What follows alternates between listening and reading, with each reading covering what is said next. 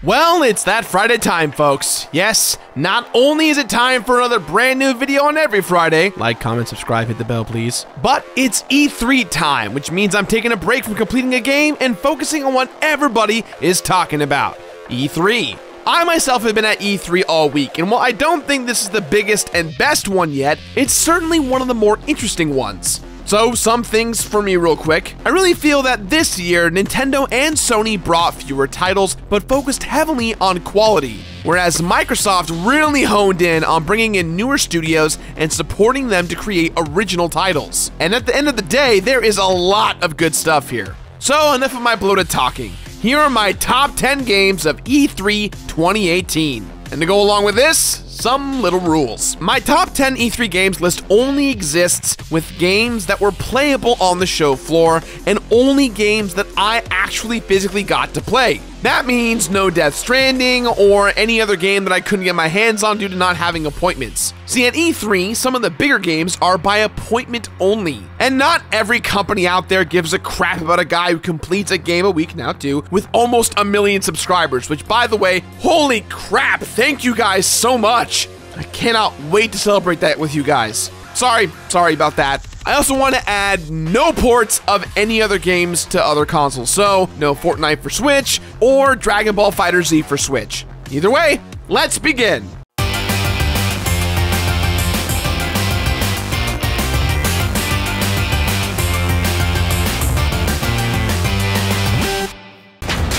Number 10. I hate to dive into the whole analogy that the internet has dubbed when comparing a game to be the blank of Dark Souls, so I won't. Tunic is a fun little 3D Zelda-esque adventure game in which the main character has a dodge roll. See? I can describe games while comparing them to other games without saying they're Dark Souls. Ah, damn it. Anyways, I got to play this game immediately after the Microsoft press conference, and I fell in love with this little fox guy. This cute little character within minutes appears in a 3D world that clearly is out to get them. I found a stick. I fought monsters with that same stick. It was a good stick. Then I found a sword, and I killed monsters with that sword. It was a good sword. While admittedly, the demo took a little bit longer than I would have liked to have gotten into the game, Tunic is a fine example of a small indie game with ambitious dreams. And even though it does draw a lot from Zelda as its clear inspiration, the game immediately pushes you towards danger and wonder. And overall, I'm excited to see more of this game. Number 9. I absolutely loved Ori and the Blind Forest. One of the few games that, at the time when it came out, I wished I made a video on it. Do you guys want to see a video on it? Let me know in the comments down below. Seriously, I want to know. Especially because I got to play Ori and the Will of the Wisps. And let me tell ya, the game is freaking beautiful. Within seconds, it's easy to pick up and play. The art design drew me in faster than a 7-Eleven doing a special on Diabetes Snapple. And it feels like the first game, familiar and exciting while focusing on new. I wish I had gotten to the portion of the demo, if there was a portion, where I got to interact with the owl from the trailer, because that darn owl just wants a hug. Now I want to hug an owl. I want to take care of an owl, you guys. Yo, on the real though, I can barely take care of myself, let alone an owl, so don't give me an owl. Number 8. You all know that Super Meat Boy holds a very clear and special place in my heart. Edmund and Tommy, the creators of the franchise back in the day, personally challenged me to complete that game, and lo and behold, I did. So imagine my reaction when I heard about Super Meat Boy Forever. I was pumped, I was excited, I was it's an auto runner! Well, at least that was my feeling initially. But after the Microsoft press conference, once again I got to meet up with Tommy and I played Super Meat Boy Forever for about 30 minutes. And I have to say, I love that it's an auto runner, because while Meat Boy is constantly running from left to right, there are a lot, and boy do I mean a lot, of moving mechanics to this game. Holding down makes Meat Boy slide with his fists up, and tapping the jump button twice gives Meat Boy the ability to jump and super punch his way across the level. And along with those moving things are a lot of saws. Lots and lots of saws. The most impressive part is that while I was playing the game on the hardest difficulty, Tommy revealed to me that Super Meat Boy Forever will have over 7,400 levels that are randomly generated based on the difficulty you are playing on. Holy crap! Somebody get me a mint julep. It's gonna be a hot one to complete. Number 7. I don't think I've ever said this out loud before, but I actually really like Soul Calibur. Soul Calibur 2 and 4 are my favorite ones, and I've been wanting to jump back in for quite some time. Well, I got to play a fair amount of Soul Calibur 6, and it's got speed and polish. There's a new mechanic in the game where it's essentially a slowdown version of rock, paper, scissors, which usually lead to some big damage. It's got a slew of returning characters, and since I love guest characters, Gerald from Witcher 3's in the game, and that's tight. And by far, it's the best looking Soul Calibur game. And I really hope it brings in a lot of new fans. I also really hope there are a lot more guest characters. I'd like to see maybe a Persona 5 character, or a Fire Emblem character. Something real off the wall, you know? Number 6. So last year, Dragon Ball FighterZ blew me away. Bandai Namco, I feel, is one of the few companies where in recent years, they've just been having as much fun as they can, and it shows in the games they produce. And while still a year later, I have no idea on what's going on or who's who in anything DBZ related, at the Microsoft conference, we were once again graced with yet another anime fighting game. And when I say anime, I mean literal anime. Naruto, Dragon Ball, and One Piece were all represented here, with a nod to more showing up, such as Death Note. Now this is more of the traditional anime arena fighter as opposed to a 2D fighting game. And let me just say, it's pure madness. It's fun as hell, but it's pure madness. I played it for quite some time and I had no idea what was going on. I had fun, but no clue. And while I am not the most familiar with anime or manga, whatever, I would be hype as hell if they featured One Punch Man. Holy God, let's go. I really want this. Number 5.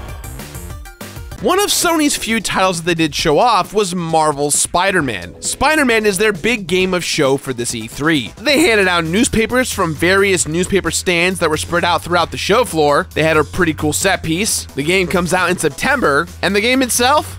Oh, the game is good. It's real good. Admittedly, and maybe I'm becoming the new joke of a gamer that doesn't know how to follow a stupid tutorial, I had a hard time getting started with swinging around. But once I figured it out, it felt second nature. Exploring this world is gorgeous. It does remind me a lot of Spider-Man 2. But there is one small thing that did kind of bum me out. The combat reminds me a lot of the Arkham series. Now that's not a bad thing, but it feels a bit too familiar. I guess you can't really do that much to change up cinematic combat like that. Luckily, there's tons of on-the-fly mechanics in the game to keep combat very exciting and fresh depending on what's going on around you. Grabbing certain items and throwing it at the enemies, leaping to the nearest point and then jumping back down. There's a lot of variety in the combat. I don't want to seem like it sounds stale. Nevertheless, the game looks pretty ready. I'm pretty ready. Let's complete this game later this year, shall we? Number 4. Mega Man, yes! Mega Man 11 was playable. I played a lot of Mega Man 11, and for all of you skeptics out there, as someone who considers themselves a massive fan of these games, Mega Man is in good hands. The new gear system is super impressive, introducing 2 brand new mechanics that, which honestly is the best part, are completely optional. The red gear has Mega Man favoring performance, giving him the ability to shoot faster and charge more powerful shots. The blue gear is a time manipulation system, slowing down time so you can maneuver things safely. Longtime fans of the series may not like this mechanic, but I truly adore it. Especially because when you are low on life, you can combine both gears in those big do-or-die moments and really overcome your obstacles. And when you toggle the double gear maneuver, you better hope you kill whatever is in your way because you will become too weak to carry on. I played 2 full levels of Mega Man 11, and while there are more frequent checkpoints scattered throughout each stage, these levels are meaty. They are not short. And while people will complain about the run animation cycle, or even the fact that the jump animations and the lane animations have start of and end frames, I think everyone's going to love Mega Man 11. Can you tell I'm freaking excited? Woo! Let's go! Number 3.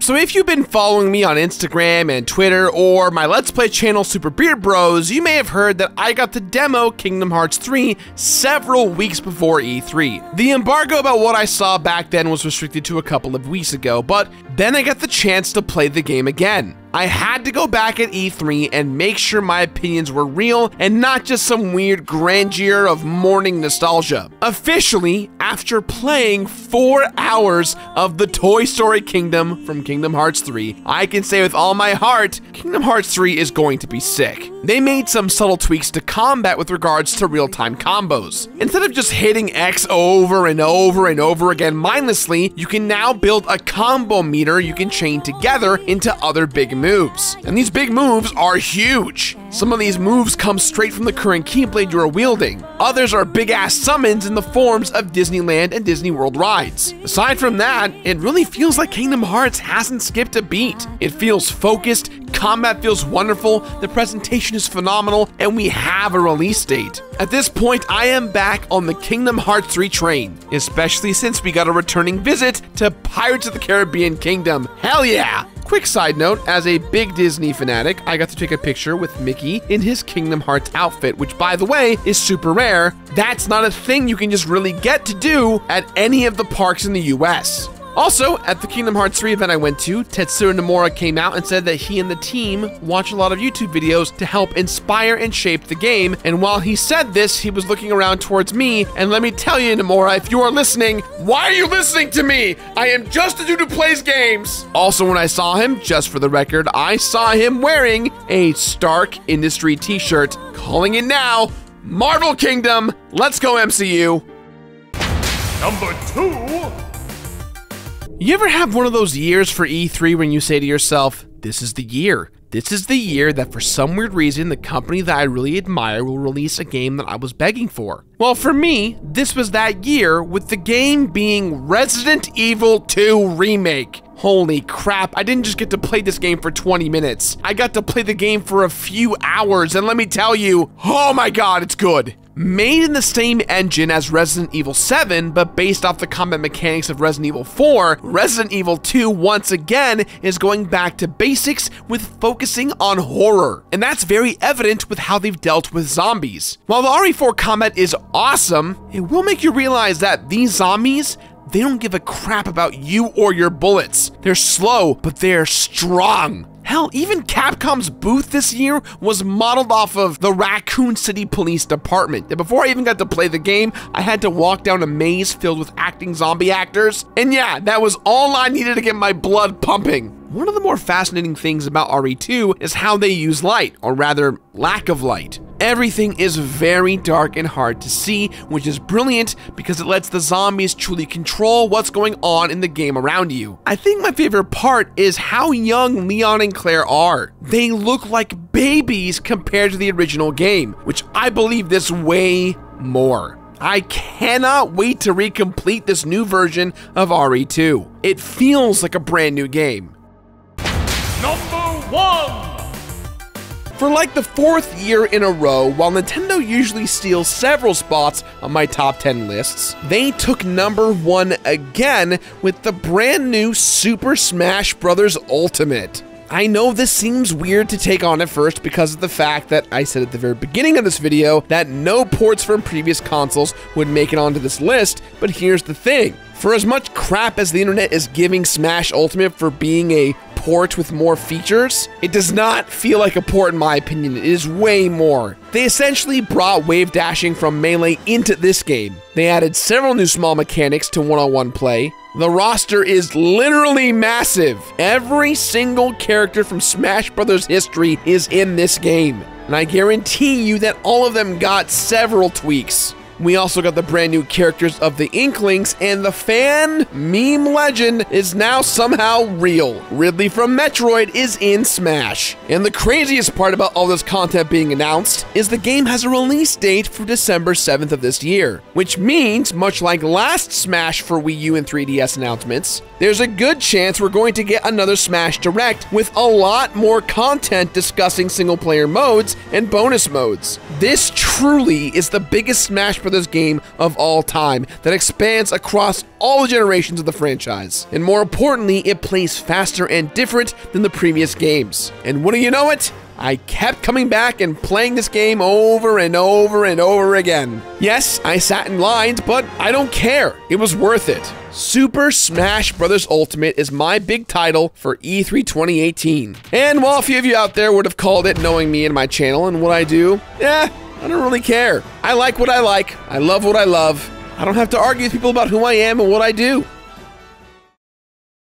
So, those were my top 10 E3 games of 2018. Let me know why I am wrong down in the comments below. And once again, I know I say this each and every year, but as E3 becomes more of a public event, I just want to say thank you to all the fans out there that came up to me, asked for a selfie, told me a Beard Bros weem, or simply said hello. You guys keep the fire in me burning bigger and brighter each and every year. So take care, you guys, and I'll see you all soon.